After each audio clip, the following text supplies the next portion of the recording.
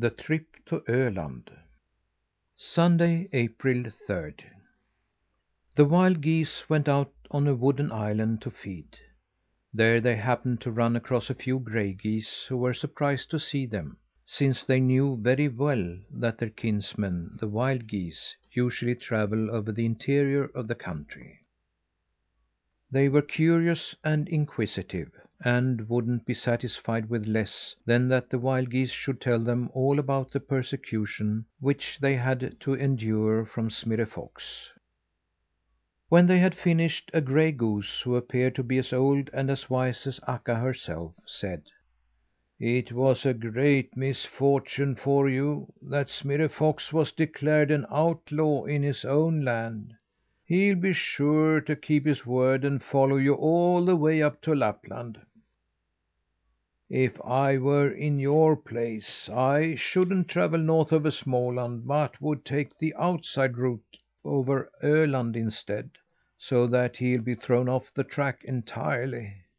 To really mislead him, you must remain for a couple of days on Öland's southern point. There you'll find lots of food and lots of company. I don't believe you'll regret it if you go over there." It was certainly very sensible advice, and the wild geese concluded to follow it. As soon as they had eaten all they could hold, they started on the trip to Öland. None of them had ever been there before, but the gray goose had given them excellent directions. They only had to travel direct south until they came to a large bird track which extended all along the Blekinge coast. All the birds who had winter residences by the West Sea, and who now intended to travel to Finland and Russia, flew forward there, and in passing they were always in the habit of stopping at Öland to rest. The wild geese would have no trouble in finding guides. That day it was perfectly still and warm, like a summer's day the best weather in the world for a sea trip. The only grave thing about it was that it was not quite clear, for the sky was gray and veiled. Here and there were enormous mist clouds which hung way down to the sea's outer edge and obstructed the view.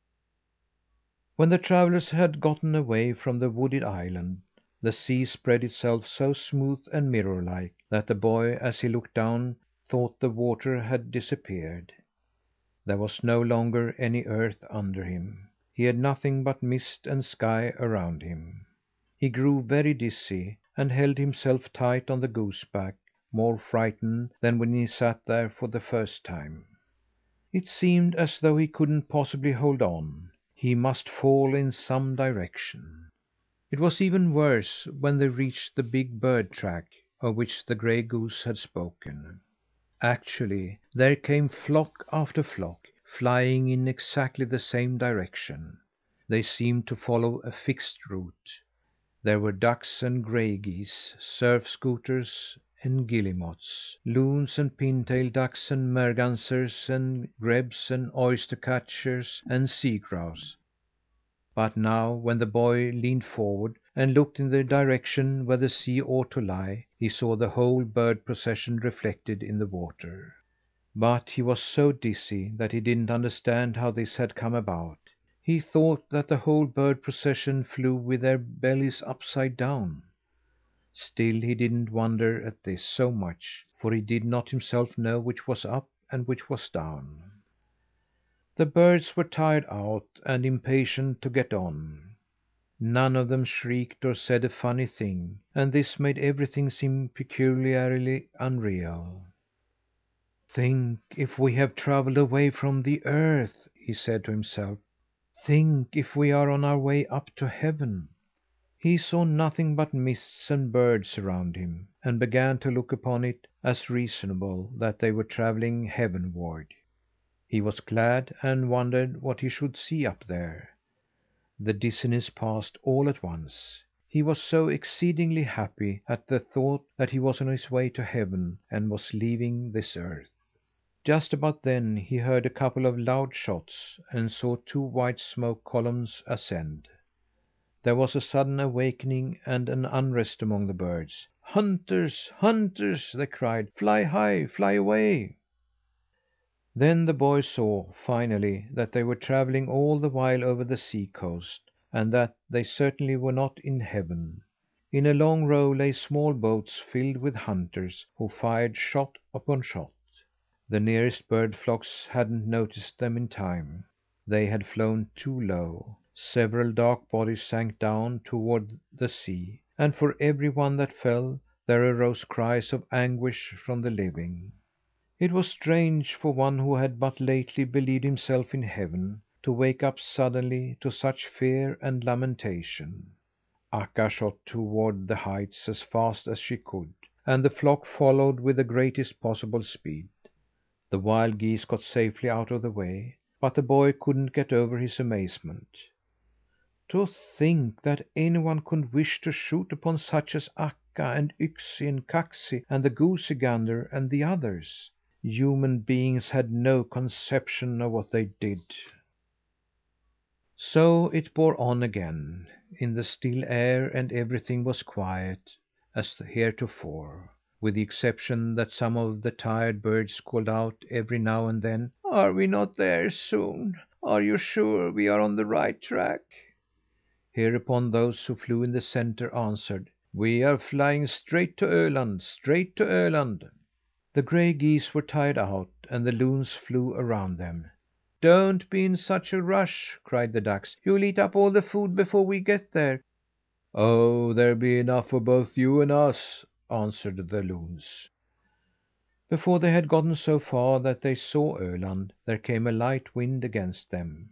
It brought with it something that resembled immense clouds of white smoke, just as if there was a big fire somewhere.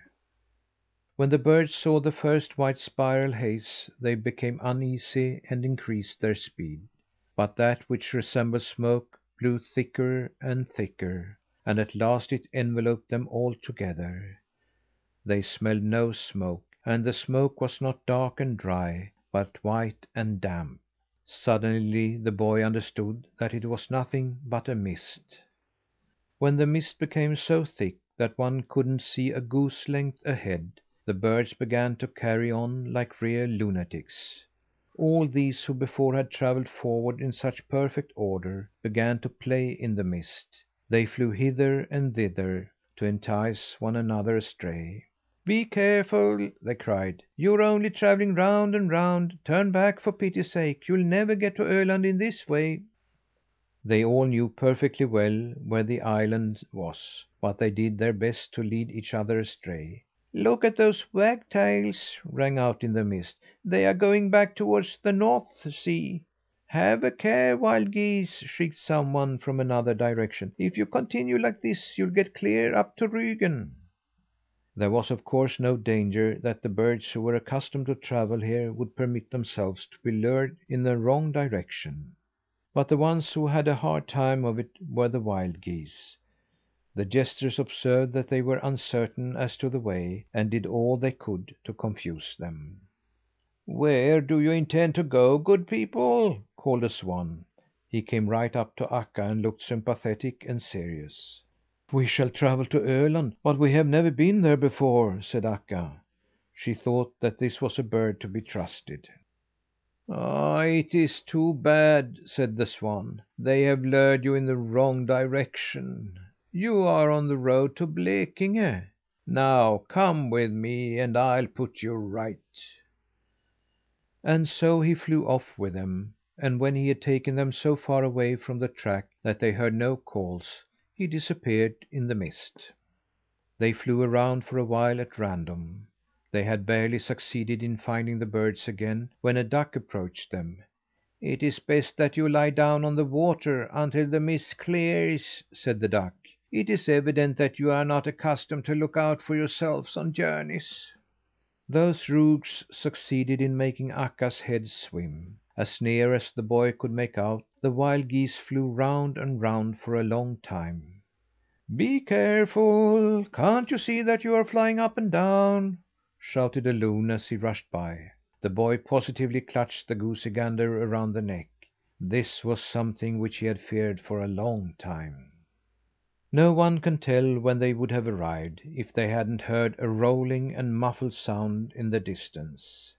Then Akka craned her neck, snapped hard with her wings, and rushed on at full speed. Now she had something to go by. The gray goose had told her not to light on Öland's southern point, because there was a cannon there, which the people used to shoot the mist with. Now she knew the way, and now no one in the world should lead her astray again.